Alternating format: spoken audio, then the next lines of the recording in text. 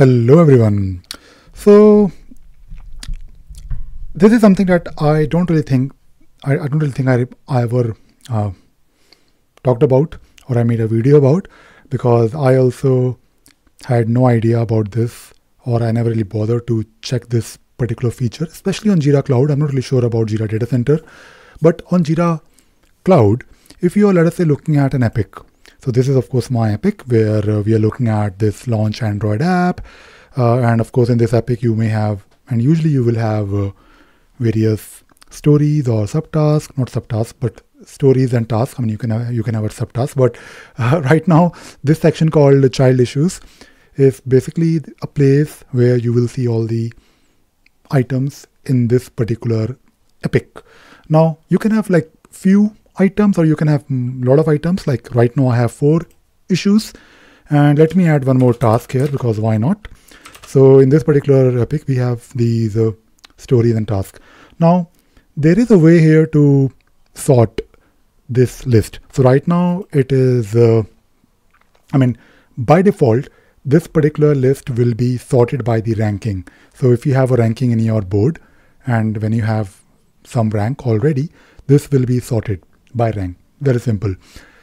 But you can also sort it by the creation date, and you can see here that the task is now on top. You can also sort it by the status, and when it comes to status, you are basically looking at a status.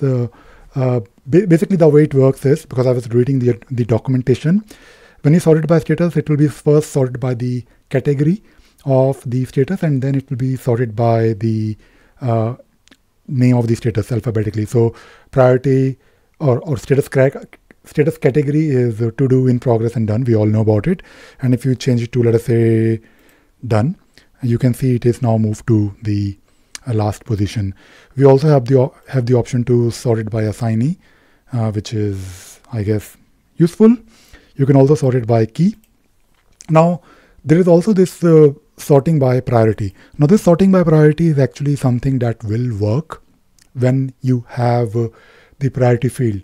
If you don't really have the priority field on the screen, then it will not really work. For example, if I let me just show you. So if I open one of the story, and if I change the priority from low to highest, and if I go back to the okay, it was already on top. So let me just open task 2. Change the priority. If I can find, do we even have priority here? I'm not really sure.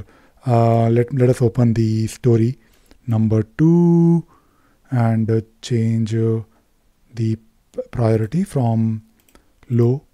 Come on, why can't come on? It's already like done. Let me just move it to in progress, and then I will, maybe there is some workflow property enabled. Let me also change it to highest, and if I now go back to the epic, we can see these are on top. So this is useful, really useful. And no, I think there has to be a priority field. Okay, yeah, there is a priority field. Let me just change it to highest, and let us look at the list now. So this is looking good. Maybe for task number 3 it is also highest, and I'll just change it so it will move on top. So this can be really useful, because when you are working on your let me sort it by priority. Okay, so when you're working on some grooming of your backlog, or whenever someone is working on the epic, they may want to focus on this epic only, that is it, and they want to prioritize the list.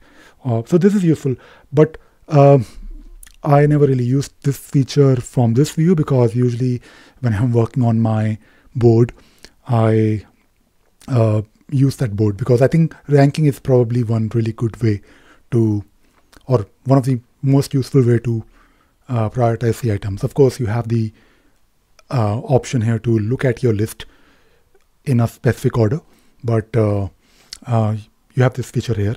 Use it. It was not really there earlier. I believe it was, I noticed looking at one feature request, but if you're using priority here, make sure the priority field is on the screen. And that is it. A short video, but useful video. And I hope you found this video useful. And you also enjoyed watching this video. All right. Thank you very much. Bye bye.